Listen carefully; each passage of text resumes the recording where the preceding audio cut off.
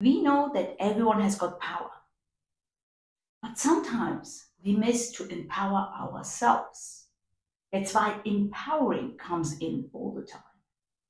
We feel powerless. Did you ever that feeling? Feeling powerless? I have no choice. I can't do this. I'm anyways stuck.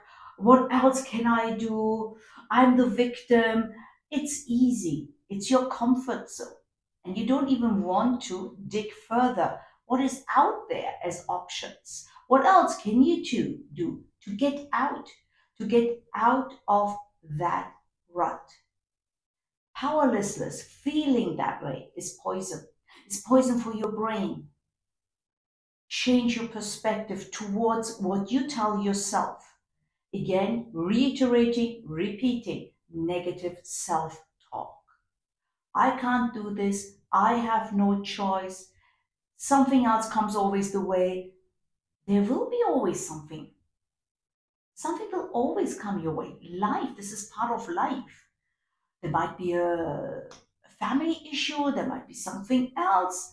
How to navigate throughout life with intention and have that feeling of, yes, I've got the choice. That's a different story. Specifically, as well, I allude to what? To professional life, because I'm a career coach.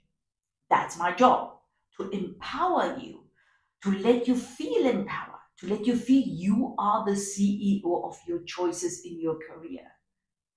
That ultimately also links into what? Into your personal life.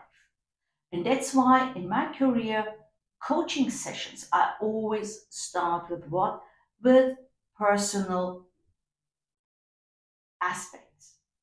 And what are these? Your strength, your values, your thinking about yourself. Who's your ideal client? Who's your ideal self? Have you ever imagined that? Who is your ideal self?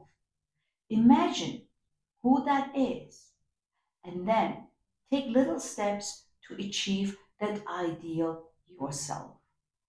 It is possible. Lots of people do it, and you can do it as well.